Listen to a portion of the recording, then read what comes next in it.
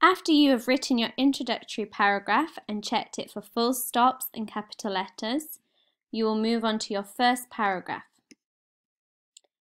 My first paragraph, I have put the subheading of Early Achievements. Make sure you have a subheading and it is underlined. Your first paragraph might be different to mine. It depends on your plan and the timeline you created of Kensuke's life.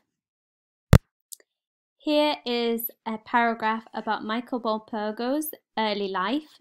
Please pause the video and read through it so that you have an idea of what I'm looking for in your paragraphs.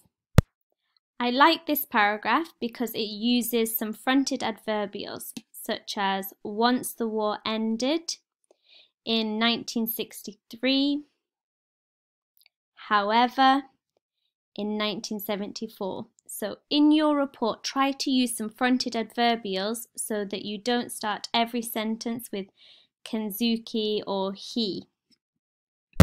I would also like to see a relative clause such as Kensuke, comma, who had a close relationship with his twin sister, comma, qualified as a doctor.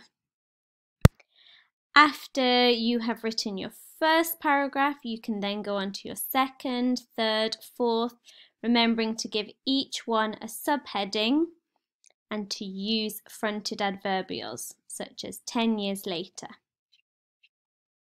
So for example, this one has charity, books, and achievements.